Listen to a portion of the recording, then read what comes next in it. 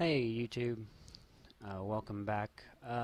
So I was searching online for a while and I couldn't figure out how to get this Evolve to work when hosting your own little server through it for like say any game like Terraria, Minecraft, Factorio, Starhound.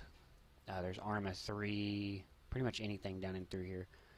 Um, the way that the problem I was having, or well, we were having, because me and my nephew were trying to play, is we kept getting an error down by our status, and underneath our names it said offline, and we didn't have an IP address.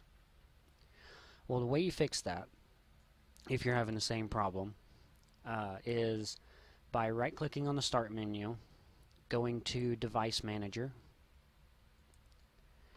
then going to Network Adapters. Now, when Evolve is installed, it installs this Evolve Virtual Ethernet adapter. You have to double click on it, go to Advanced. Now, under Property, where it says MAC address, make sure it's highlighted. And under Value, now if you notice on yours, it'll be blank.